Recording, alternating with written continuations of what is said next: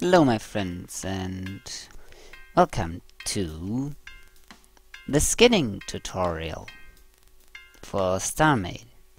Concerning skinning, what exactly is skinning in StarMade? Well, yep. So you see, every time I look different here. And that is basically what skinning is about in StarMade. It is changing your outfit from kind of this particular here to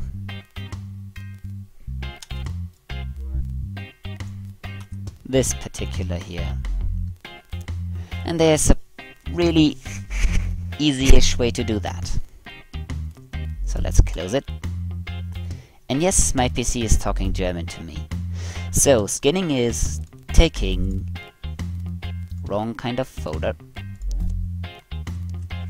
taking the files that come with the StarMade game, which you can find the skinning files under Data, Models, Character.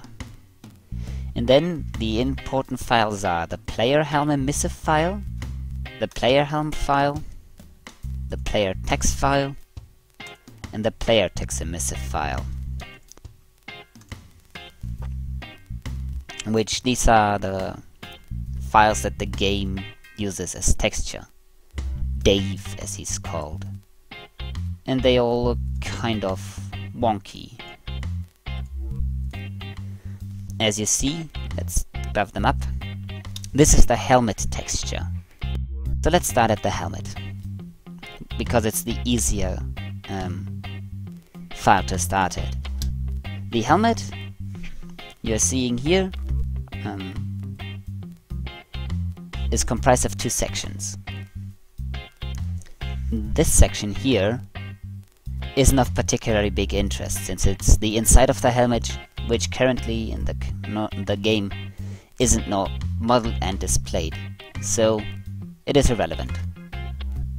This part of the skin is the exterior of the helmet. And as you see, I gave this a particularly big load of attention. I'm sorry. The yellow line around the visor is necessary to prohibit the inside of this glass to be kind of changed, because it's very darkish shade of black and transparent, and with dark colors out here this probably causes issues. That's why I put the yellow line in. Anyways, the software I'm using for all my skinning stuff is GIMP. GIMP, which is this particular one, is a freeware, and you can search GIMP 2 on Google and download it. And it's free of charge, costs you nothing at all, and it will give you a program with many capabilities, a bit similar to Blender, which is sometimes a bit complicated, but nonetheless very capable.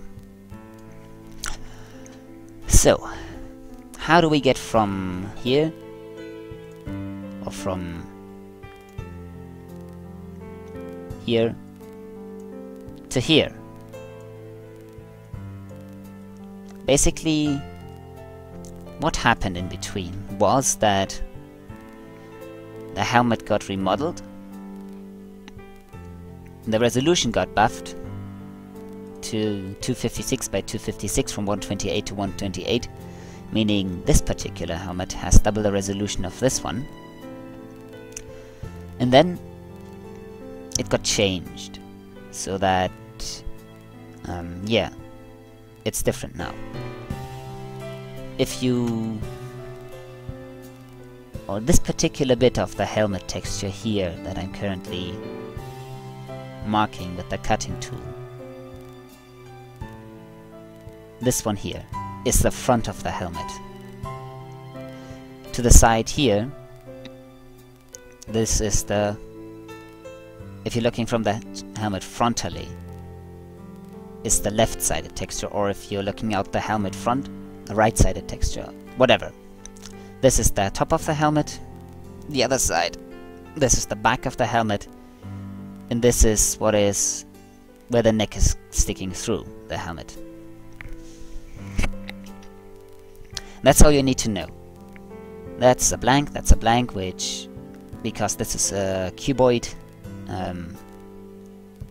outside, it's going to get folded up onto the helmet skin. Yeah, so what we basically do to get from there to there is we go ahead. I'm not going to save any of those. We basically start by doing a bunch of stuff. For example, well, let's make a really funky helmet. I've marked this. If I mark something in GIMP, I restrict editing it to this surface only. Then we applied some kind of funky color. Let's make a funky color. Yeah, that looks funky enough. Nope, we're going to have to use the brush. Make it big ass brush. And now we just recolor the side of the helmet. Nice. By the way, if you hover over it, you can see, if I place the toolbox on the other side, that you can change what you do by pressing buttons on the keyboard. Yeah, and that's what I basically learned to do. Anyways, let's move this. Oops, nope, that wasn't the wrong one. By the way, Control Z resets what you did last in GIMP. And we basically... oh, wrong one. Do that over and over again. For the top side, we're going to use another color. Let's go full on blue, some kind of green, and leave out red. I think you get it by now. You're going to have to be precise, though. Let's put it in. Oops. Nope, wrong color. By clicking on this kind of small arrow here, besides the colors, you can change which color you want to put down. As you see. And the color that is in the upper rectangle, I think is the word, is the color you currently use. So behind, we're going to put on a color as well. So we just use our cutting function, which is R, because R is the English word for rectangle. Of course, the first letter of the English word rectangle is an R. Yep, and now we just go ahead. We use this one, put it in. We can spare this texture, and we're just going to cut out the frontal texture.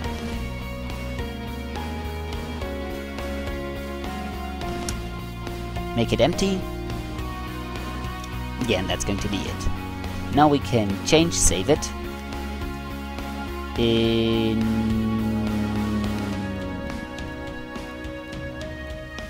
here. Nope. Yep. Player helmet skinning. And that's just... oh, before we go to the savings part, by attaching a suffix to the end, dot something, you change the files. So by choosing this kind of file, I use the normal GIMP XCF. That would be your standard photography file. That's what Paint gives you. GIMP can also do PDFs. Whatever you like. I usually like to go with PNGs because they know transparency, which is very important because we don't want to compress it. That's why I just put compression to 0, because we have a transparent section which is here. That section here is transparent, which is going to be transparent on the helmet so that we can look out of. Anyways, now that we have saved it, you basically get the gist. You get your files and you modify them the way you like them, to your liking. You can take inspiration on the internet, or you can take a pre-done file already and modify that. Whichever you like. And that basically gave us this helmet. And to the same extent... Nope, I don't want to change anything on the helmet. That gave us also this player text template, this player texture, which is both files that myself and Spot made. Together we modified like this. And all of this then, well, yeah, let's just start by comparing the two originals to one another.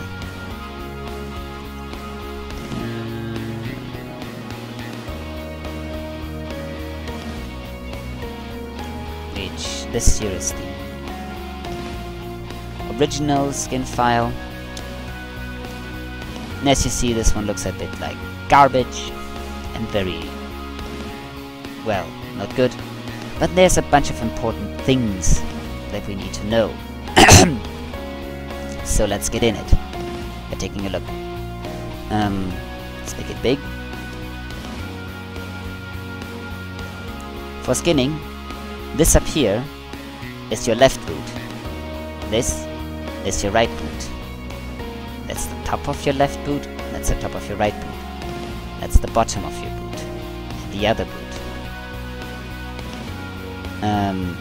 This here is your head, and this is the neck. And therefore, those together give you the player head, which is in the helmet when you wear a helmet, or visible if you don't wear a helmet. So, pay particular attention to what you do with this. It's very similar to the normal helmet skin, where you have your face, front, you have the top, you have the sides, you have the back, and the bottom where the neck is. So, that's fairly the same. This is your right glove, this is your left glove, or so I think. Then we come to the torso.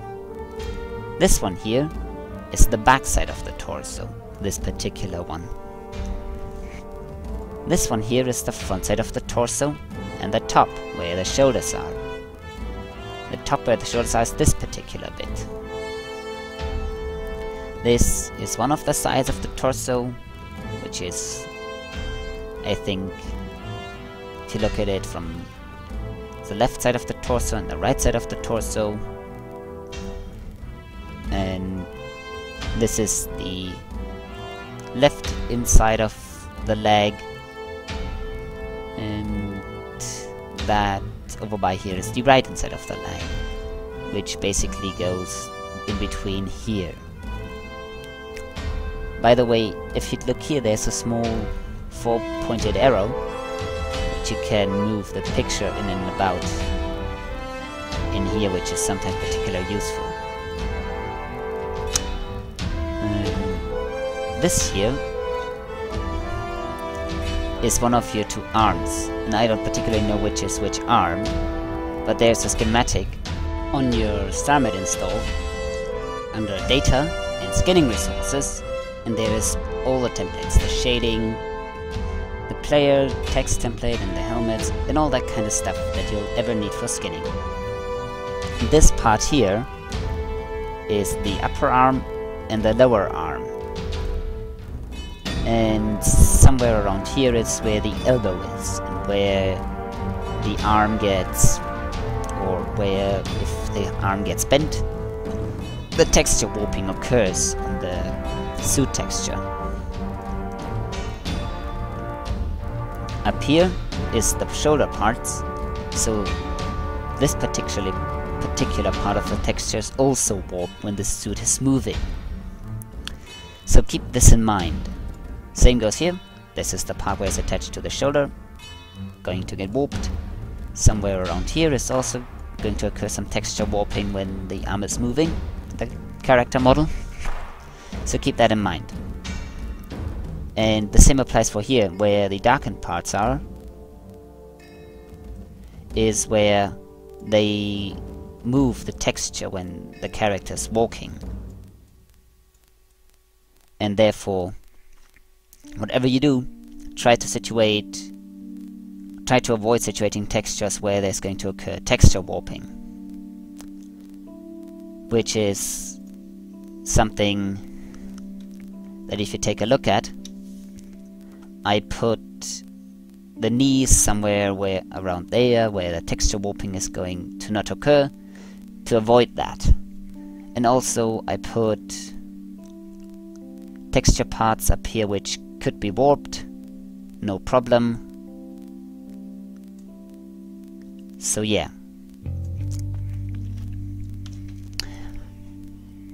You just have to look out for that. Around here about is just the elbow, like I said. And just if you wonder why this side and this side look so similar, is I effectively took the upper part and mirrored it down there, which saves you a lot of time working with textures to do copy-paste. I also changed something on the face here. I changed the eyes, so if you take a look at the eyes, you see that it has a little more vibrant color, is high resolution like I told you, and also the eyes look a bit better, more like a person and less like a robot. Yeah, anything you want to do with skinning involves the correct amount of, or correct usage of wording, correct pixeling and stuff of the chest plate and all that, and also colors and knowledge of where it's going to be on the final skin. So now we've done that, you basically know how to do it. You're going to have to find reference on the internet, which the first reference for this particular one looking about like that, I took from Gundam Seed, and I modeled this after the Orb Union standard outfit that Kira Yamato is wearing when he's piloting the Freedom. So hence this kind of look, and I added some glowy bits, and how we do that I'm going to get into a second. Let's put up the player texture emissive skin, and if I put this right next to here, you'll see it's remarkably similar. As similar to the fact that if we put it like this,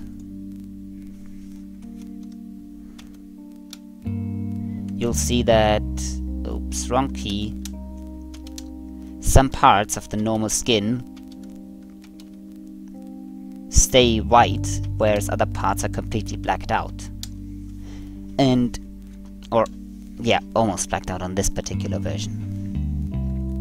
The emissive skin, basically, is an additional layer of skinning.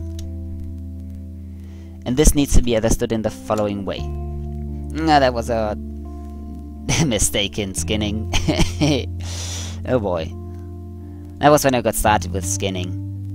the eyes, I added some emissive layer on the helmet and it basically messed up the helmet. Oh boy. Yep, as you see, this particular version of the skin is way too bright. Everything is just way too bright, which was because what I actually did was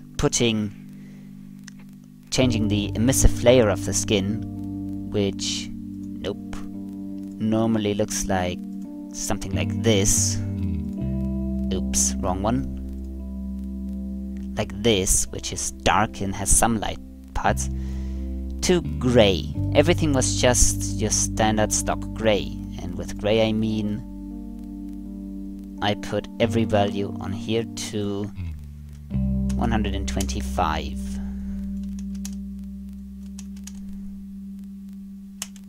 Which basically looks like this. This color. To put it somewhere where we are not going to harm anything. Nope. Like this color. And the emissive skin shows for the brightness level of the part of the skin, and therefore only looks for black-white contrast, which means that this here would be a moderately illuminated part by the emissive skin, which means this particular part here, whichever part of the skin this would coincide with, would be illuminated more or less strong, which is something we don't really want. That's why we're going to not do that. So, yeah, it looks at the brightness. So if you want to change yours, or if you want to have a skin like this, look as not as plain like this, which doesn't really have contrast, more like that, which has very dark and very light parts, or like this, which has very strong parts and very lightly colored parts. You're going to have a good emissive skin, and therefore emissive skinning is required. And how I do it is, I take my normal skin and I just start to black out everything on the skin that I don't want highlighted, until I have a version like this, where you see there still is resemblance to the other skin, but there are some highlighted things there, like for example the yellow of the logo, or the yellow lines here, or the red symbols, or the eyes, or the boots, and yeah, which effectively went ahead and did the following. I took a brush, I just started to put on an almost black shade, something like that, and I just applied it to everywhere on the skin I didn't want to have highlight. Not as derpy as I do it right now, but you get the gist, and blacking it out. And that, is how making your emissive skin works. For the sake of it, please understand I'm not going to do recreating the emissive layer completely again, but I think you get the gist if I flash it around often enough how this particular business works. You have to remember one thing though. The emissive skin can only highlight parts of your skin which are of a particularly bright color. So if you're trying to highlight a very dark shade, like let's take the color of this one,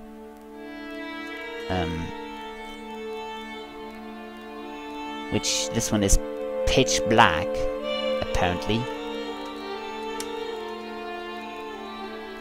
Yep, it's almost pitch black.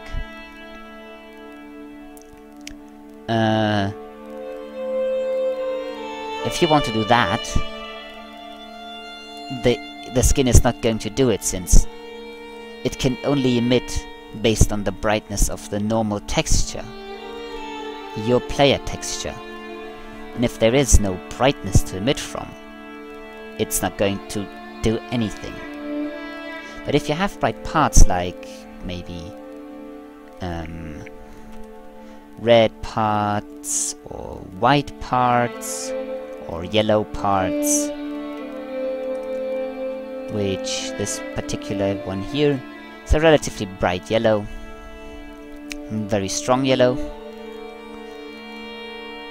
it will emit light. And that is an effect that I use on the skin. Oops, as you see here, if we zoom in a bit, you're seeing that the eyes are highlighted here, and this is highlighted here. There's a bunch of other things highlighted, like the logo and some lines, in comparison to the normal skin that the other two squad mates have, because the server was a little bit derpy and didn't show the real skins. So yeah.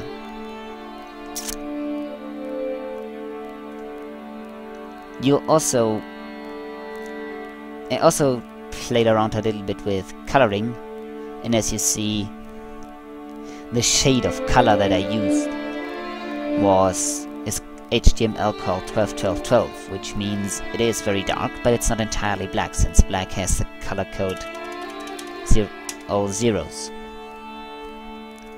It does have a little color to it, or a little bit brightness level to it, and what this effectively does is that instead of being pitch black in darkness, the character parts that aren't particularly well highlighted by the emissive player texture still glow a slight bit, and that makes a big difference as well. It's like a small detail on a car, which the coloring on the car is particularly glossy or metallic or some other stuff. It just adds a little effect to it, a little depth and a little certain something. Which, yeah, really does benefit. So, now that we have our custom skin files that we want to load, we have completed our skin, which I'm not going to skin something for you on a video. That would just take too long. Please understand that. We're going to launch StarMade. And yeah, why the hell not launch the dev build? Because it's entirely similar and I need a skin on the dev build. Yeah, critical error. Ignore that. I'm currently recording without internet connection because, yeah, why the hell not? In StarMade is a little bit wonky when it comes to recording without an internet connection. Yep. You basically have your connection set up this far. You go to modding and create custom skin. You go to create custom skin. Then you browse in your texture files, and since I have my files in StarMade 014, this is the main texture. This is the main texture we're gonna wanna have. Player texture template. Here. This is the main emissive texture. You want to have the player texture emissive template. EM stands for emissive. As the helmet skin texture, we want to have our player helmet skinning. As the player helmet emissive texture, we want to have our player emissive template. Thank you. Now we go to OK.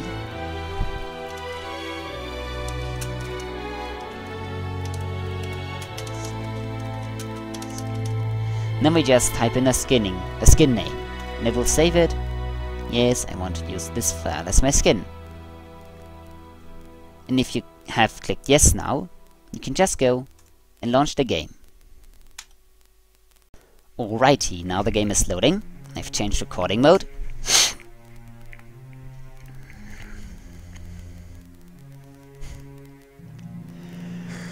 Please come in. We're currently logging on the dev build, and as you see in the top left corner up there, it's uploading my skin right now. But let's take a look at ourselves. I would say we're looking perfectly normal. And as you see, you know that we put on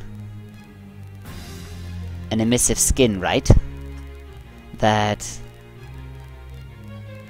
Or the skin that we designed was only colors, right? Flat colors. And now you see we have some kind of texturing on the helmet, which is entirely because we put on the emissive skin. And that's what the emissive skin does. It takes the base color and brightness of your normal skin and adds an amount of color, an amount of brightness based on the emissive layer brightness. And that's then how the skin looks. You're also seeing that around here are highlighted bits where it's all white, whereas the rest appears to be kind of grayish, which is because they're parts highlighted by the skin. You see here is very bright yellows, almost like glowing, is highlighted by the emissive skin. All sorts of stuff. It's best to show it from there. We have the back, which here is stuff highlighted by the emissive skin. Here, as you see, some stuff seems to be a bit clear off highlighted, but who cares? Yeah, that's how you can make a very awesome looking skin relatively easily. Yeah. Let's undetach our mouse. Take off the helmet.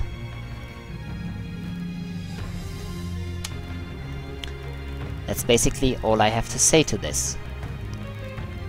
I hope you got it all, since it isn't an easy process, but if you did what I told you to, took inspiration, got going with the skinning, and did all the steps like importing it into StarMade and making sure your emissive skin is right, you're going to have an awesome looking skin. That's it from me. Have a nice day. Bye.